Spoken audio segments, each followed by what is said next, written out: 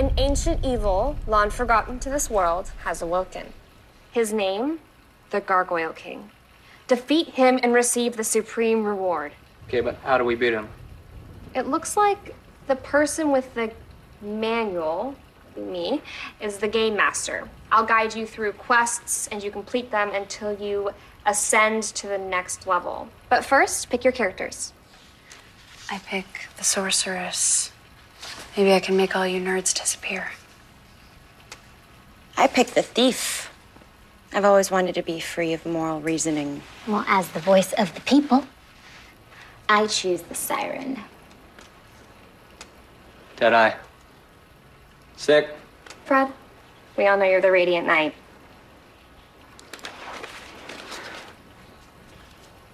Clinging to the ideals of hope, justice, and righteousness.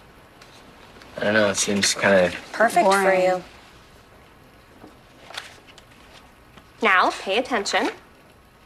Welcome, brave adventurers, to Eldervale, realm of griffins and gargoyles. Lady Smith, please pick your quest card.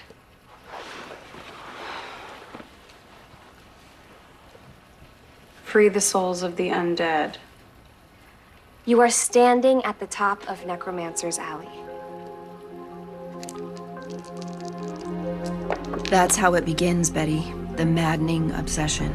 With the roll of a dice. You approach a well at the center of Arcana Maze. The hedges grow behind you, sealing off the exit. All right, I'm gonna toss my Gildite coin. Please be heads. Please be heads. A geyser bursts up, depositing the scroll of elders in your hand. Nicely done, Squire Pendleton. Is it too late to start another round? Not at all. Might I suggest we kick things up a notch, take the game off board? You mean like run around school with Featherhead down the hall? He takes a nap after lunch. I'm in. Trust me, you're going to love it. There's this quest, the wedding stone, that requires pairs.